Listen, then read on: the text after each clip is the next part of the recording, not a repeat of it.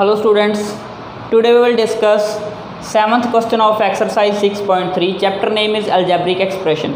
So the question is, what must be added to 3x square plus y square plus y minus 2xy to get 4xy minus 9x square minus 4y square. जब अपन simple language समझिए, मैं question है what must be added to 3 to get 10. मैं simple जहा question बना लिया, वैसे example ले रहा what must be added to 3 to get 10. देखो क्वेश्चन की है 3 विच मैं कितना ऐड करा, आंसर की आ जाए मेरे को 10 आ जाए. मैं एक एग्जाम्पल ले रहा, उस तो बाद क्वेश्चन को सॉल्व करते हैं. 3 दे विच कितना ऐड करिए, मेरे को 10 आ जाए. मैं नंबर इत्थे की मान लिया x, जो नंबर ऐड करना वो मैं x लिखा. तो आप की लिखांगे, इस टर्म में दूजे पासे राइट साइड से लेके जावांगे. ये टर्म देखो पॉजिटिव है, राइट साइड से जाके की होगी negative. So x is equal to 10 minus 3. So answer is 7. मतलब कि क्वेश्चन का जे 3 दे विच मैं 7 नूं ऐड करदा तो आंसर की आ जाएगा 10 आ जाएगा. सेम क्वेश्चन जे आपां इत्थे लईए, कहंदा इस एक्सप्रैशन दे विच कितना ऐड करिए भी ए बन जाए. इस एक्सप्रैशन दे विच कितना ऐड करिए भी अपने को रिजल्ट ए बन जाए. ओके, तो क्वेश्चन देखो किवें करांगे. आपां लैट करके चलांगे. लैट नंबर बी ए.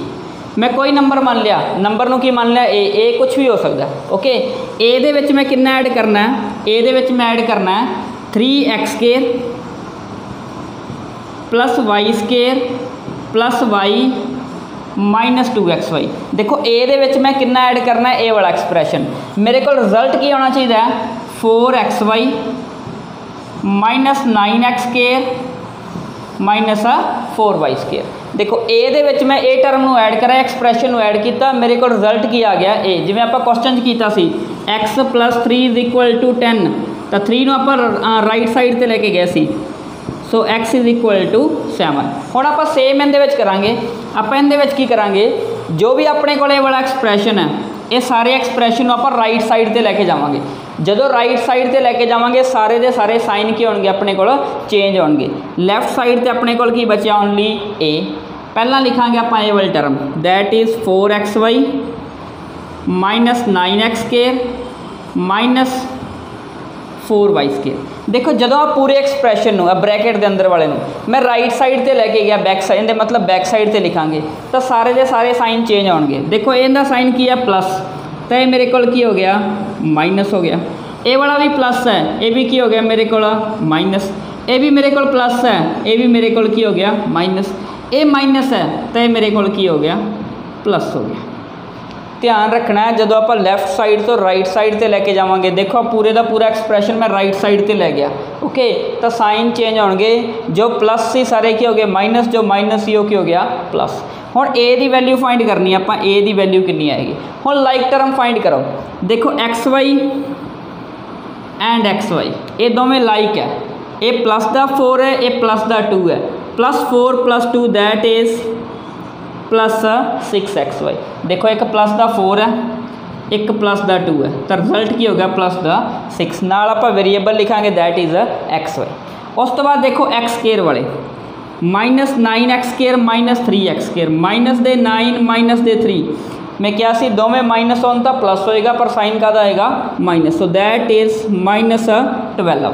ओके, तो नाल आपां की लिखांगे माइनस 12x स्केयर. नाल आपां लिख के लिखना है वेरीएबल जो भी लिखा. ओके, नेक्स्ट इज y वाले minus 4y square minus 1y square. Minus का 4 है, माइनस का 1 है, तो रिजल्ट कितना हो गया माइनस 5. क्योंकि दोवें माइनस है तो प्लस होएगा, पर साइन का आएगा minus. So that is minus 5y square.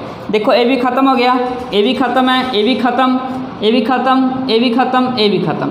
Only की बचे अपने को माइनस वाई. देखो माइनस वाई का कोई भी लाइक टर्म नहीं है, तो ये मेरे को की आ गया सेम नंबर आ गया. देखो जो फर्स्ट है वो लास्ट नाल आ गया लाइक, जो सैकेंड है वो इहदे नाल लाइक आ गया. Minus 4y square minus 1y square नाल लाइक आ गया, तो ये ओनली बच गए कि आ जाएगा अपने को सेम. जो नंबर किसी नाल भी लाइक नहीं है, ओके, उन्होंने आप same लिखांगे that is minus y. Okay, I hope तुहानूं क्वेश्चन समझ आ रहा होगा. क्वेश्चन की सी इहदे विच किन्ने नूं ऐड करिए अपने को मिल जी. ओके, तो नंबर नूं मैं की मान लिया ए मान लिया. जदों ए मन्निया ओके तो की है ए प्लस दिस नंबर जो दे ए वाला एक्सप्रैशन है इक्वल टू दिस आ गया। ये पूरे एक्सप्रैशन मैं की किया राइट साइड से लैके गया। ओके जो राइट साइड से लैके गया सारे सारे साइन के होंगे चेंज होंगे। तो जो plus C minus plus the minus minus the plus. उस तो बाद तो पता ही है लाइक टर्म है जो प्लस होंगे प्लस कर दो जो माइनस होंगे उन्होंने माइनस कर दो। इस तरीके असीं क्वेश्चन की है सॉल्व कर सकते। ध्यान की रखना है जो आप लैफ्ट तो राइट से लैके आवांगे तो सारे सारे साइन की करने चेंज करने।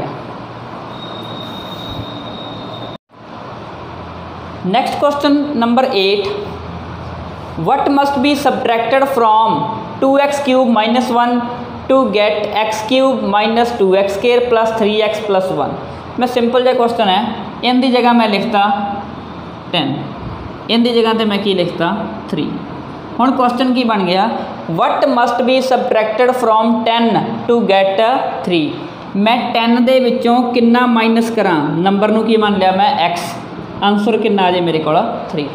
10 दे विचों किन्ने माइनस करिए 3 आ जाए।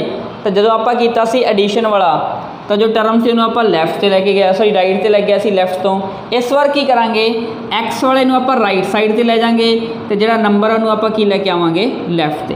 दैट इज़ ये प्लस है तो ओपोजिट साइड से आके माइनस हो गया।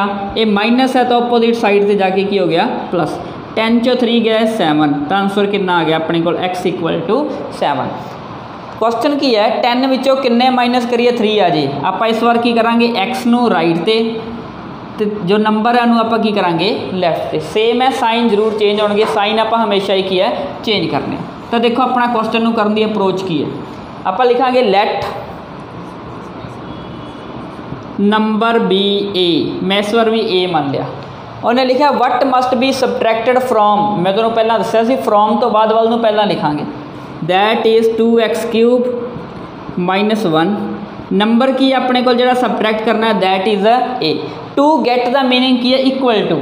टू गेट द मीनिंग की आ गया इक्वल टू कितना होना चाहिए इक्वल x³ - 2x² + 3x + 1। इस नंबर चो आप ए नू माइनस करांगे दैट आंसर आ जाएगा अपने को। ओके हुण आप की करना है जो ए है उन्होंने आप की लैके जाना राइट साइड से तो जो राइट वाले आ सारिਆਂ की लैके आवांगे लैफ्ट से। तो पहली एक्सप्रैशन सेम 2x³ - 1 इनके अगे की अपने को प्लस तो लैफ्ट च आके की हो गया ये माइनस। ये माइनस है तो की हो जाएगा प्लस।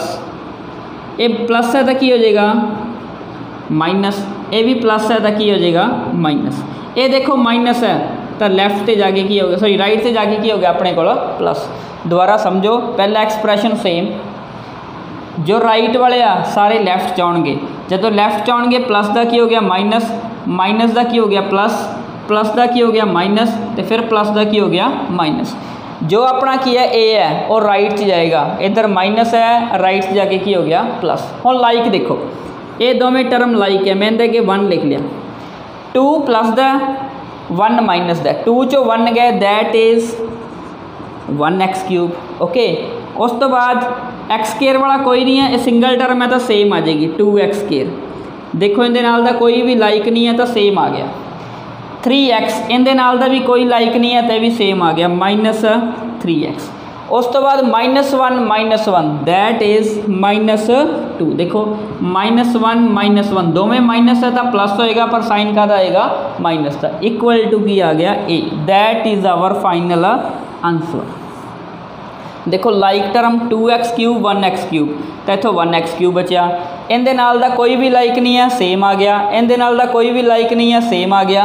-1 की हो गया -2 that is our final answer. Question को समझना कि मैं देखो फ्रॉम तो बाद जो लिखा उन्होंने पहला लिखांगे नंबर केड़ा माइनस करना आप ए माइनस करना है। टू गेट द मीनिंग की है इक्वल टू कितना होना चाहिए ए वाला टर्म। उस तो बाद ए नूं आपां राइट साइड से जो राइट से उन्होंने आप लैके आवांगे लैफ्ट से।